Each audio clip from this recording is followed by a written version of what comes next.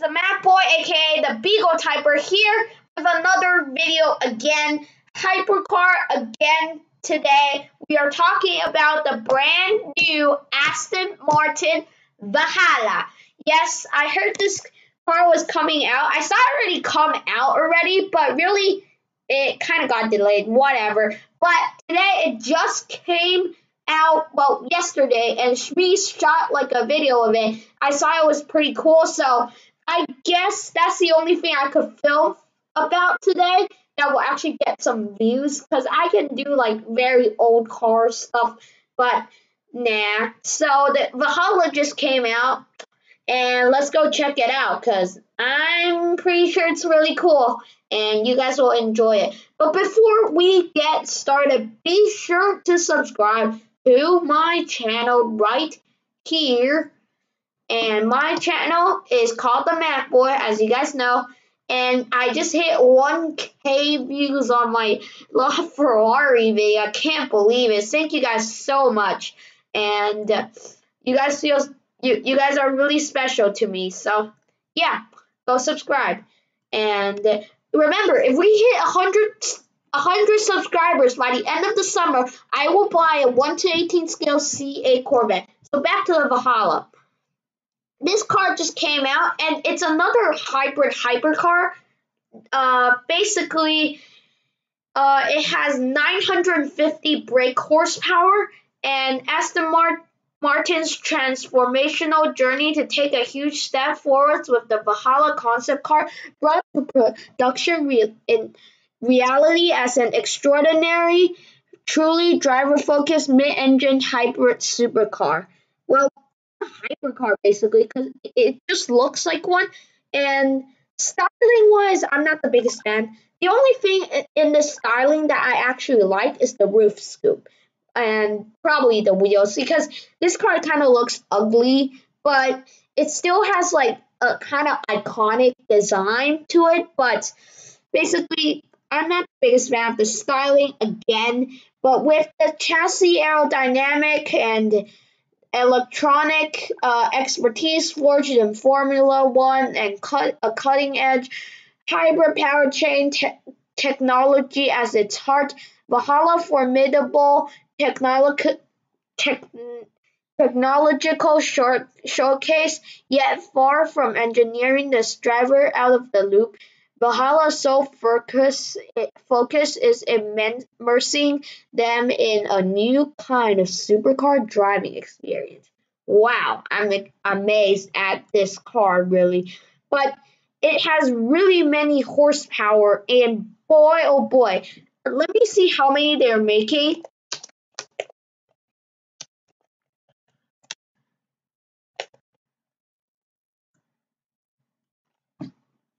500 units, so this is going to be pretty rare. Let's just go to Wikipedia for a little bit. It was actually a concept car, and I heard from a dealer that I met like a year ago. His Instagram's AAARON1023. Go follow him or whatever. And that there's going to be one in Taiwan, and it's using an AMG engine, which is in the AMG GTR, but I'm not sure. I'm pretty sure they should make their own engine, because I'm not sure really. But I just don't really like that everybody's using the same engine now. Just like AMG is just really dominating everything right now. They're making the Lotus Emira. They're making like Pagani's. They're making Aston Martins. I mean, maybe they should make their own engines like Aston Martin, because personally, I kind of like their engines a lot, because it's just nice, and you can pull the valves too. And there's electric powertrain, 950 brake horsepower, and before it was the Aston Martin Valkyrie, but then there's no Valkyries in Taiwan. There's gonna be a Valhalla in Taiwan. Like 100%, like 99% sure there's gonna be one in Taiwan. And styling wise, I'm not sure. And it kind of makes people nervous of driving this car. And the rear end doesn't really look good anyways, but the bumper looks really nice though. And the wing I kind of like, and so basically it has a new V8 engine and it can use 100% battery power sometimes. So if you're just cruising, pretty nice. And when driven in EV mode, battery power is directed exclusively to the front axle. Yeah. Hopefully Manny Koshman buys one because this will match his collection really well. Stuck in like a white or like grayish color, and it will be legend. Wait for it, dairy. Ha ha ha ha ha. I am Barney Stinson right now, and I am awesome. Just kidding. So that's pretty much it for the Valhalla. Also, go check out drawtodrive.com/themacboy. I got some notifications here because I got some artwork to show you guys. Cause art is always like my passion, and I really like art. And you guys can just follow me on Draw to Drive, and I'm pretty sure you'll like my art. Well, not all of it is my art. This one's not my art, so the Bugatti is not my art, so yeah. That's pretty much it for today's video. My thoughts on the Valhalla, I don't like the engine.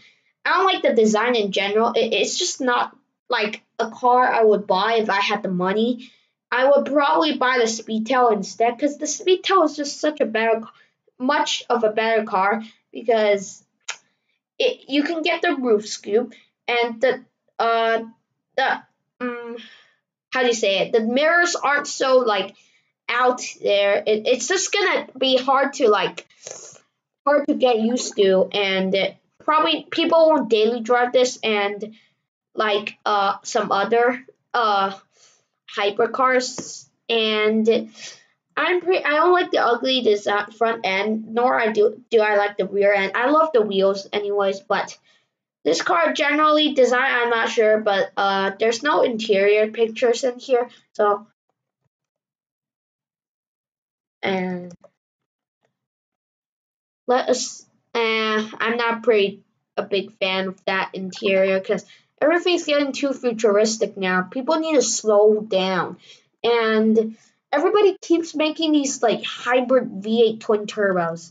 Not the biggest fan. So that's pretty much it for today's video. Be sure to subscribe, hit the like, and hit the bell if you want, and subscribe to my channel here and here. And I know you're gonna love this video, so click it, click it. So that's it for today's video. Bye bye.